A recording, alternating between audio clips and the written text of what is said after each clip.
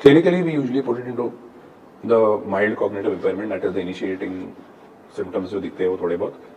Then we see that the mild cognitive impairment, as I was showing you earlier, so it goes to a certain plateau and then it suddenly dips. That sudden dip में the stages overlap so much.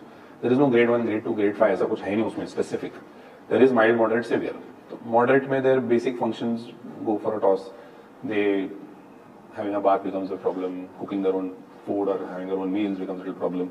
Severe में then they become very, very irritable, aggressive, wander aimlessly.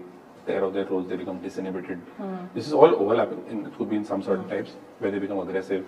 As I said, some primal desires come back. They want to just eat. They don't know when to stop. They don't have control over their bladder or stool. They start developing sexual urges. Child sexual urges, they start suckling and biting and spitting. And if you notice all the severe category there, then they don't eat.